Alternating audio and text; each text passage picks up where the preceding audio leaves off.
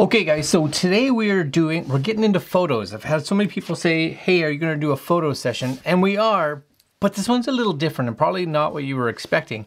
A lot of people don't realize that photos can, two things. Photos can create multiple libraries. So a lot of us are like, well, you have one library and you want to separate it so that, you know, you have your family stuff and you have your work stuff or your whatever it is. And you don't want to have to do it all in one, because when you're at work with your computer, you don't want everybody at work seeing all your family photos and vice versa. So this is number one. This is where you and I can actually create new libraries. So you'll actually see here, and before I get into this, I want you guys to realize that there's got to be a reason that you want to create a new library and utilize it, because you can't put the two libraries back together. So if you separate them, if you decide, oh, a year down the road, all that organizing that I did in this one and all the organizing that I did in this one of them is going to get lost because you're literally just going to take all the photos and move it. That's going to be a pain. But for those of us that want two separate or three or four or infinite, this is how you do it. So nice and simply here, I'm just going to bring up my screen recorder for you fine folks out there. And here's the Photos app right here. Now, if we just click on it, of course, normally it just opens up. Fantastic. It's there. What more do you want? Now, if you put your mouse on it, but before you click on it, you hold your Option key down. So you'll see the Option key right here. There's one on each side of the space bar. So I'm going to hold that and now click it. And you actually see you have the ability to do a couple things. Number one is choose a library, right? So you'll see that's the default.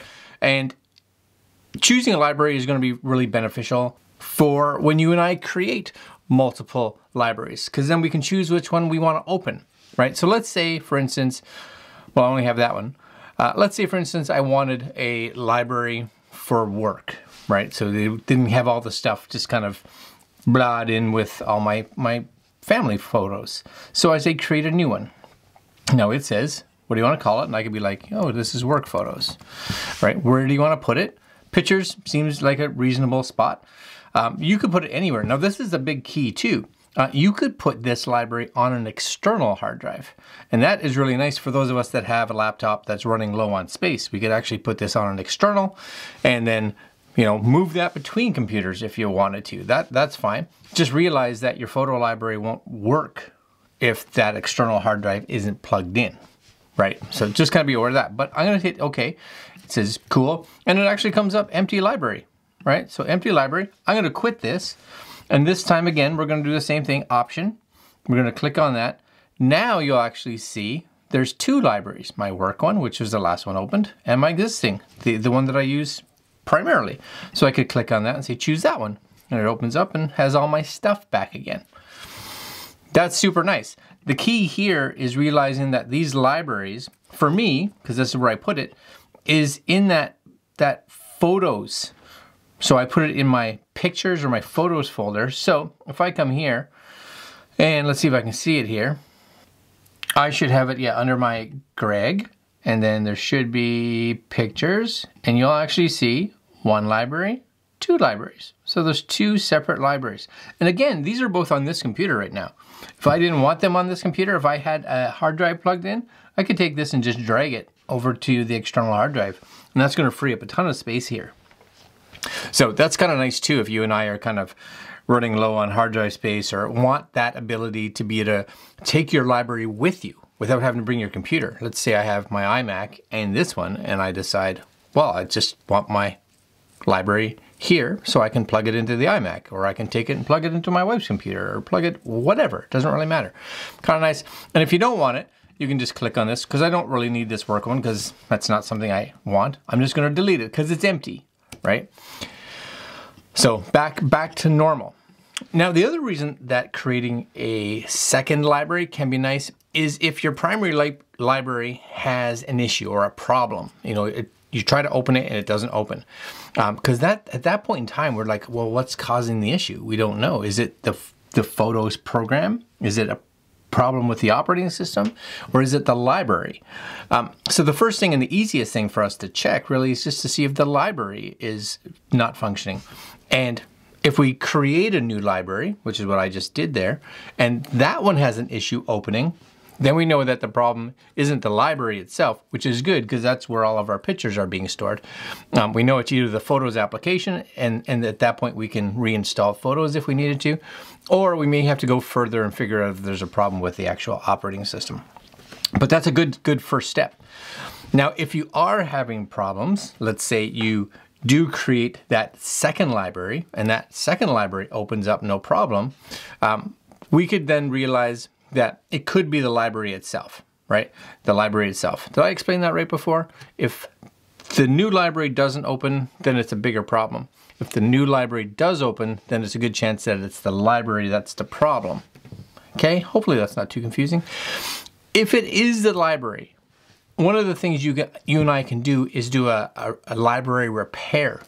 So again, if we come down here, and let's say for whatever reason I try to open up Photos and it just hangs and it doesn't open, because that's when panic sets in. First thing to do is reboot your computer, turn it off, let it sit for a minute, turn it back on, and see if that fixes it. Because sometimes it's just a glitch, right? We get a glitch in the matrix. That happens. But if that doesn't fix it, next thing that we do before we call Apple or whatever, try to figure out what's going on, is same thing. We're going to go down to that Photos icon. But this time we're going to Option and Command together, Option and Command, and we're going to click on it. And you'll see it comes up and says, you are about to repair the photo library.